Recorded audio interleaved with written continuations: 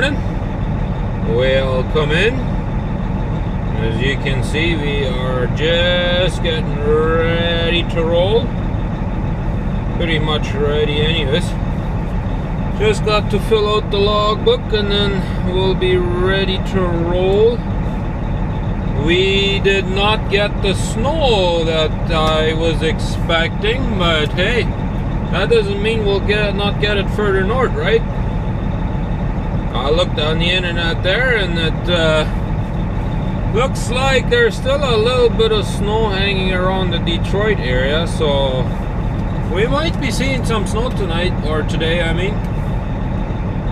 But yeah, so we'll fill this thing out here and then we'll be on our merry way. I still haven't gotten my message that my border crossing is cleared, you know.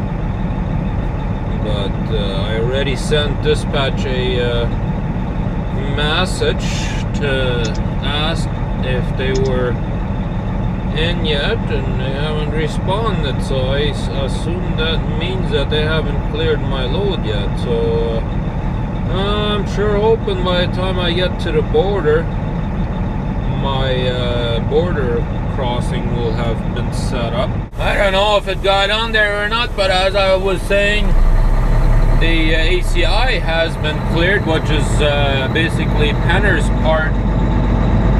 They have done their job, but the broker hasn't done their job yet, you know. I'm not sure what these guys are doing here, but looks like this guy wants to fuel up, I suppose.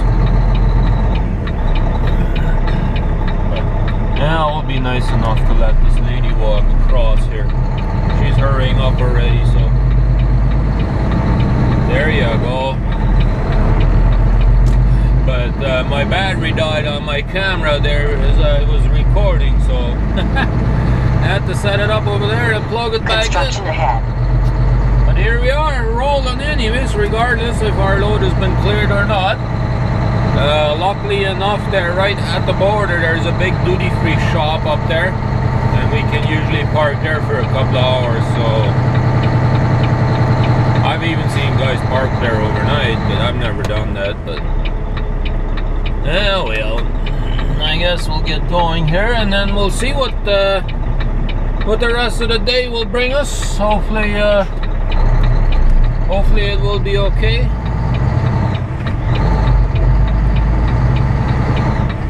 Hopefully it won't be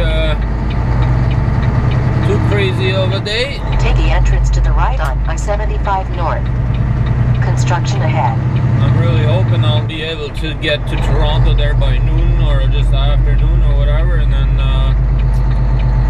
I can go do my delivery and hopefully I get me a reload. I wouldn't be one little bit surprised if I get me a reload there tonight.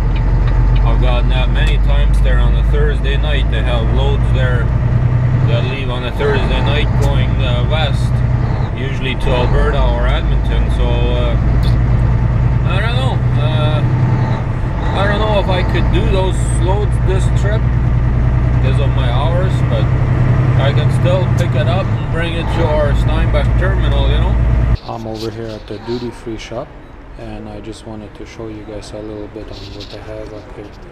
And it's not really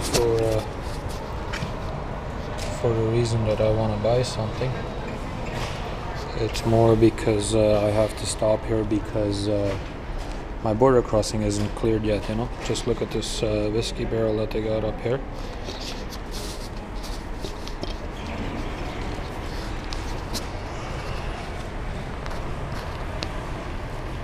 And these are some pretty big buckets, you know. Who wants a glass of margarita? I mean, talk about a big glass, eh? That's a huge glass. I just wanted to show you guys a bottle of 1 million perfume right here. It shows that it is $90 up here. I don't know how good you can be able to see it, but it shows it's $90 up here. And I paid $180 at Sears when I bought it at Sears. That just goes to show you that at a duty-free shop they can sell it for this price, and I guarantee you they ain't losing money on it. Just came out of the duty-free shop over here, and guess what? I got my buddy Mitch over here. Good day. Good day. He's a good friend of mine. He's been with the same guy, working for the same guy than me. I used to drive for that same guy, and he's still working for him, right? Yeah, it's been 7.5 years. Yeah, there you go. Well, it's nice to meet him.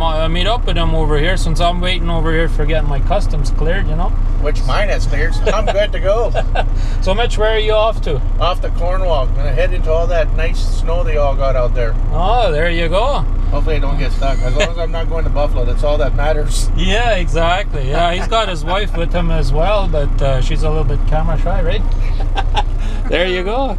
Well, guys, I figure I'd show you guys my friends here a little bit and make it a bit more interesting. So we'll hop out of this truck and let him go so he can get some miles in. I'll go check to see if my border crossing is cleared, so we'll be back a little bit later.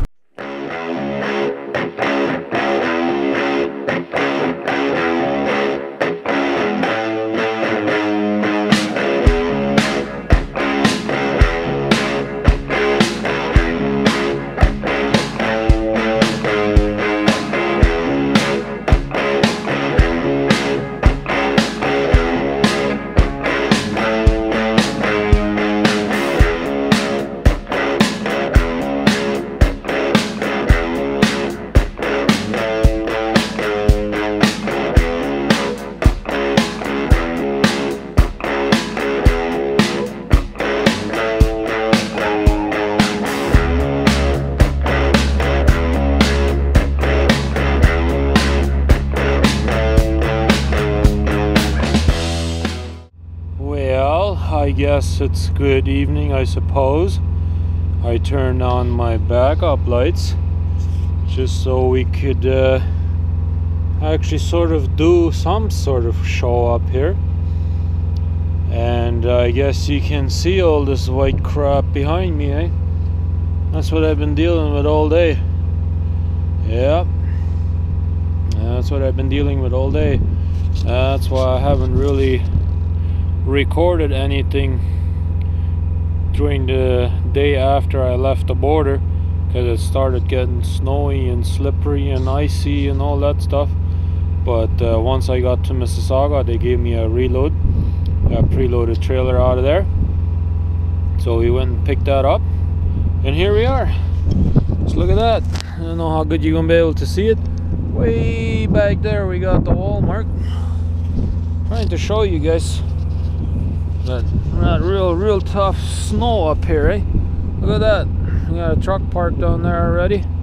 Yeah, this is what it looks like up here in Canada, and it's only the 20th of November, eh? So yeah, but anyways, we'll call her at night, call it a day, I guess. And so thanks for watching. We'll see you guys again tomorrow at 5.